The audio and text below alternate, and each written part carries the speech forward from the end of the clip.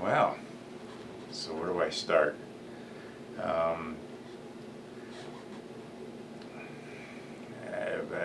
I've had good luck with Chris and the work that he's done. In the past, I've attempted to go to other chiropractors and had nothing but trouble with them. When they want you to sign up for 6 months worth of services, and there's been a handful of times I've walked out of there unable to breathe.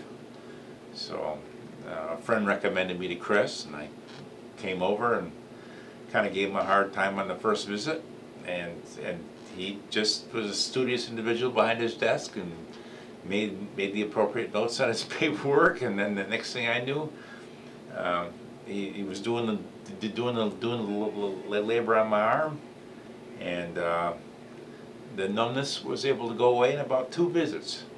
He had me come back for a 3rd visit anyway, just for maintenance purposes, but he straightened it out. The other ones couldn't do it. The other shops I'd been to were lost for what they needed to get accomplished. I suppose with that, Chris sold me on what he had for service, so I've been able to come back for other problems I've had over time, and